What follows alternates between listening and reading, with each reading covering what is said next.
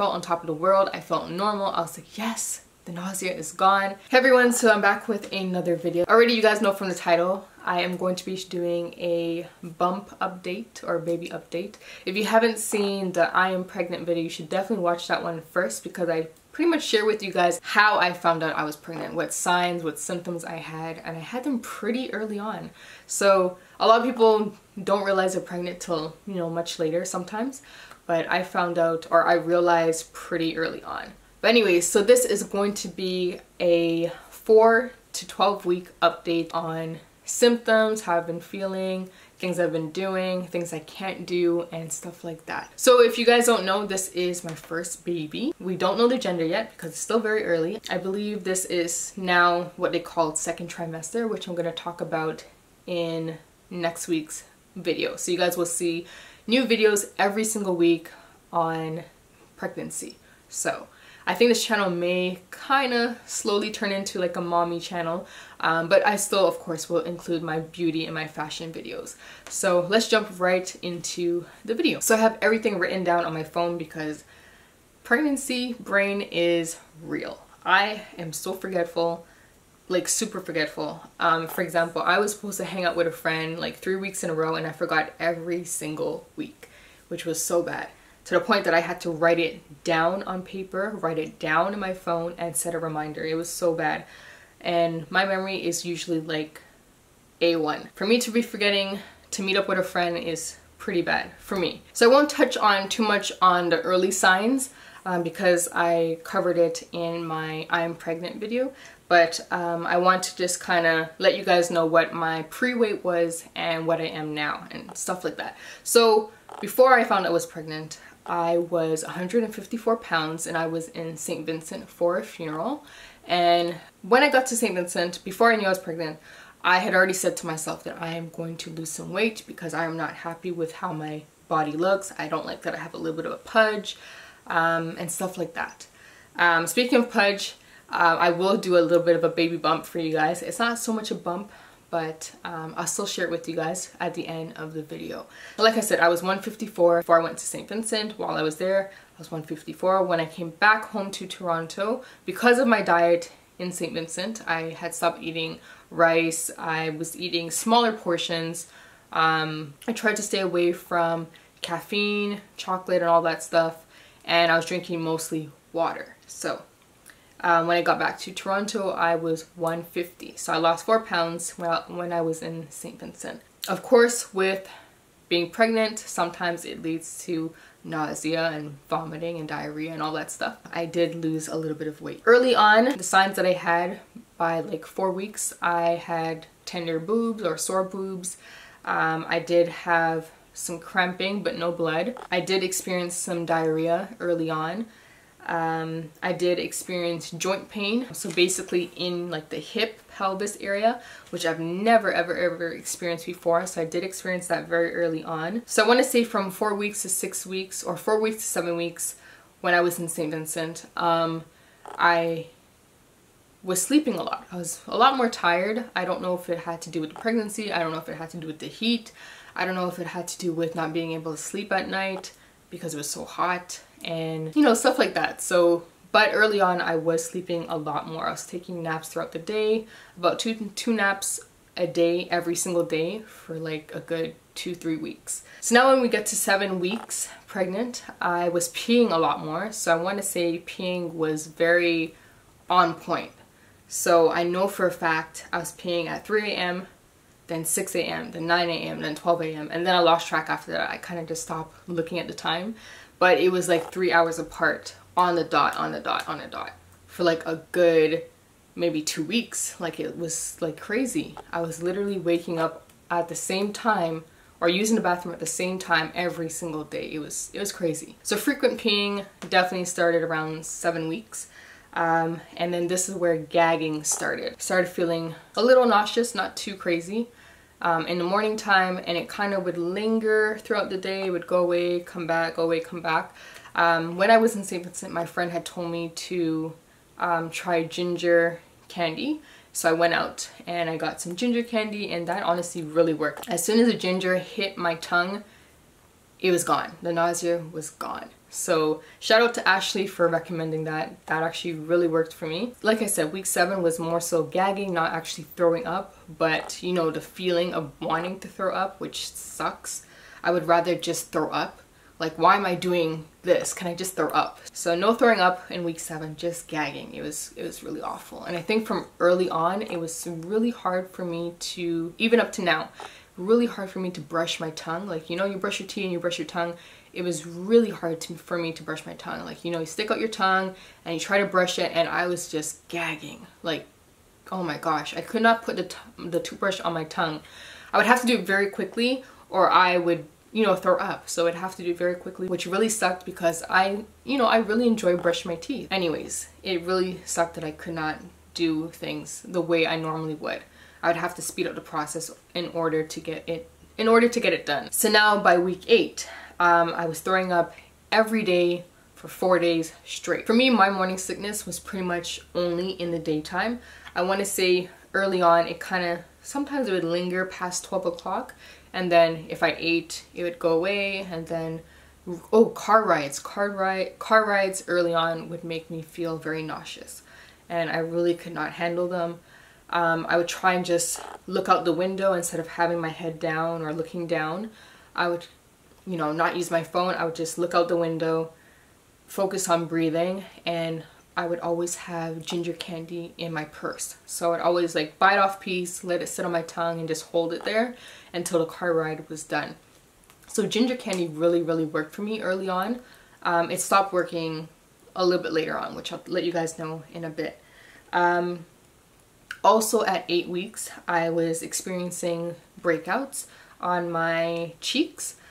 They would only last a day though, which was great. They would only last a day, and then they would just be gone the following day, which was awesome. Back to week 8, I feel like I started kind of showing, but I was very bloated throughout the whole thing. Up till maybe, I think it started around week 6 to week 8, I was super bloated. Oh my gosh, super bloated, super gassy. I was using the bathroom for number 2, maybe twice a day or so. That eventually changed, but that's pretty much what I was experiencing week 6 to week 8. Very bloated, to the point that it hurt. It really hurt. Also, before I forget, I could not wear, I want to say from week 8, I could not wear anything that was high-waisted. I couldn't wear any bras because bras would hurt. Not really hurt, but it was very uncomfortable for me. Anything that was touching my stomach made me feel sick. So I had to stop wearing bras. I had to stop wearing shorts. I had to stop wearing dresses that had elastic around the waist. It really made me feel sick to the stomach. So I had to stop wearing all of that, which meant that I looked very sloppy half the time because I can only wear loose-fitting clothes. Even though I wasn't really showing, I could only wear loose-fitting stuff. And it really bothered me because I couldn't wear anything that made me feel kind of pretty. So it sucked. It really did. So now week 9, I had one amazing day. I thought my nausea was gone. Boy, was I wrong. So I had one super amazing day. I felt on top of the world. I felt normal. I was like, yes, the nausea is gone. Nope, it came back the next day. So yeah, vomiting continued after that no day of nausea, which really sucked, but it's okay. I think now week 10. So now we're on to week 10. Nausea is still there. I don't think I was throwing up week 10. There was no throwing up. I had just nausea, just feeling nauseous. So around this point, I was waking up probably like 3 a.m., 2 a.m. in the morning, feeling very sick. And I didn't know how to stop it. So I was just trying to sleep it off, not realizing that maybe I'm just hungry. I eventually realized that around week 11 that maybe it's hunger. And the type of hunger that I was experiencing is on a different level. It's not like, oh, you know, I feel hungry, let me just have a little snack. No, it was like extreme hunger. And it was hunger that was coming from like a different part of my body. Like, you know, you feel hunger down in your, you know, your stomach, but I was feeling it somewhere else. That's why getting something to eat didn't come to my mind. I just thought, I just need to sleep. So eventually by week, I want to say 11, I realized, you know what? Let me go and eat. So I would get up at 2 a.m., 3 a.m., 4 a.m. and have a little snack. So like I would get some crackers, or I would make a peanut butter sandwich, or I would make some cereal, you know, something light like that. Nothing that was too sweet or considered to be like junk. I would try not to grab like candy or something around week 11. And week 11, of course, I was still experiencing nausea. I want to say by week 11 as well, I wasn't peeing as much, which I thought was a little bit weird. My peeing had kind of not back to normal. I was still peeing a lot, just not that every 3 hour thing. It had kind of slowed down a little bit, but I was still peeing a lot. Now week 12, which was just last week, nausea seemed to be fading, but I was still gagging in the morning, and we also had our first ultrasound. I'm gonna share our first ultrasound photo with you guys. We actually vlogged that day, which probably should be on the vlog channel if you guys want to check it out. We didn't like our first experience, unfortunately, so we did talk about it if you guys want to hear all about that. The throwing up had pretty much disappeared, but I was gagging a lot. Gagging all throughout the day. Not so much feeling nauseous, but like coughing so much that I felt like I was gonna throw up, but then nothing was coming out. Really annoying. For me personally, I would prefer to just throw up instead of just coughing and gagging. But yeah, that is week 12. We had our first ultrasound. We got a little photo of the baby, and I want to say that everyone that I showed the picture, they were all like, wow, your photo was so clear. How's your baby so perfect already? I don't know, I guess the ultrasound tech lady did a really good job with snapping the photo. She did a really good job with getting a really good shot. You can really see the lips, you can see the little feet, you can see the head perfectly. And I know some of you guys are probably wondering about the gender. We have no idea what the gender is. Like I said, I'm only 13 weeks. I know some people actually can find it out very early on, but I'm not going to do that. I'm just going to wait. So I'm going to try my best to get it done early, hopefully. If not, I'll just wait till 20. Some of you guys are probably wondering, what do we want? As most people say, you know, whatever they get is perfect. But we do want a little girl. Which I was a little bit surprised that my fiance wants a little girl, because most guys, I want to say that most guys want a boy, I want a son, but he actually wants a little girl, which is, I thought was kind of funny. But yeah, my mom said girl, my brother, he's saying boy. He never actually said he wants a boy, but he keeps saying he. So he definitely is wanting a little boy, or wants us to have a little boy. Cousins and everyone else is saying girl, because we have so many boys right now. But yeah, that's pretty much it. My friends are saying girl as well. Everyone, I want to say most part, everyone's team girl, except for my brother. Whatever we get blessed with is perfectly fine. But everyone kind of has their little preference, I guess. Or not preference. Everyone kind of says, you know, I would like this or like that, or it doesn't matter. So yeah. So one really important thing I forgot to mention, I don't know how I forgot to mention this, but I was experiencing a shortness of breath fairly early on. And I want to say about 8 weeks, I was experiencing shortness of breath. So if you guys follow the vlog channel, you guys know that I normally, about maybe twice a week, I go over to my house and I water the plants, I water the grass, I water the veggies and stuff. And I couldn't even do that without having to just, you know, stand and just breathe, because I would, like, even now, even talking, I am out of breath. Walking from my parents' house to my house, I'm out of breath. It's not even a super far walk and I am out of breath. So yeah, I experienced that very early on, and a lot of people are like, geez, like if you can't even go up some stairs, or if you can't even walk from here to there, how are you going to manage later on? And you're not even that far along. So for example, I was going upstairs to get some new sheets for my bed, and my mom was like, what's wrong with you? And I was just like, I'm just tired. And she's like, so what's gonna happen when you're, you know, further along? I'm like, I have no idea. But yeah, I get super out of breath just going up a few stairs, you know, 6 stairs, and I'm just like, So D always laughs at me when I'm out of breath. Like I'll be vlogging and I'll be like, oh my god, I'm so out of breath, and I would have to cut that whole scene out. In the beginning when I was vlogging, nobody knew I was pregnant, so I'd have to do a lot of cutting for my videos because I was out of breath after a few words. So now that it's out, I don't have to cut all of that out. Hopefully it doesn't annoy people that I'm out of breath all the time, but I mean, this is part of life.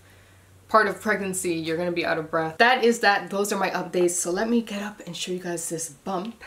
Some days I look huge, some days I look, no, I never look small, but some days I look a little bit smaller. When I eat, I look very big. I will insert a photo of that. I looked huge. I was 12 weeks and my cousins were like, you're not 12 weeks. And if you are, you're carrying twins. So when I eat, I get really, really big. So yeah. So from the front, I mean, you can probably kind of tell, maybe not. But from the side, you can definitely see it's down here. So that's what it looks like from the side. Probably not the best shirt. I'll definitely wear a different one next time.